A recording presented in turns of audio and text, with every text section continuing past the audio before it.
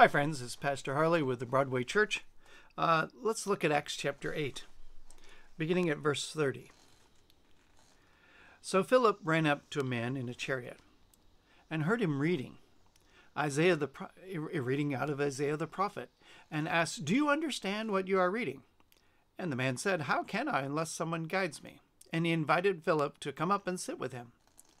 And now the passage of scripture that he was reading was this: "Like a sheep he was led to the slaughter, and like a lamb before its shearer is silent, so he opens not his mouth. In his humiliation justice was denied him. Who can describe his generation? For his life is taken away from the earth."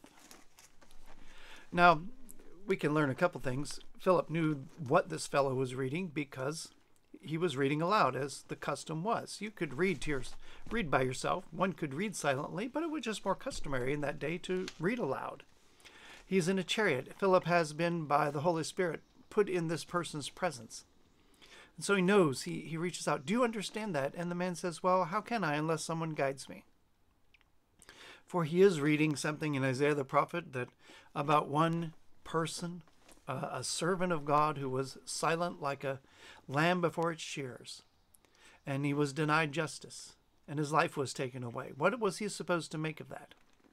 Well, Philip suddenly is elected to be the smartest man in the room, or in that vicinity of the desert. He knows what this is all about. Friends, you need to understand the Holy Spirit will give you wisdom. God will give you understanding. Sometimes it starts with just, this is how my faith has helped me in this struggle. This is what I know about the love of God. This is where God has been faithful to me. And Philip also had enough understanding of all that Jesus had taught. As it is said, Jesus had spoke to them about the kingdom of God. They understood that the Bible said that this Messiah would come and he would be crucified and on the third day raised again.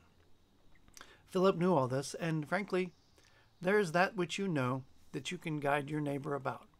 It's not going to your neighbor and saying, "I'm ashamed of how wrong you get everything," but saying, "I know the word from God that helps us here."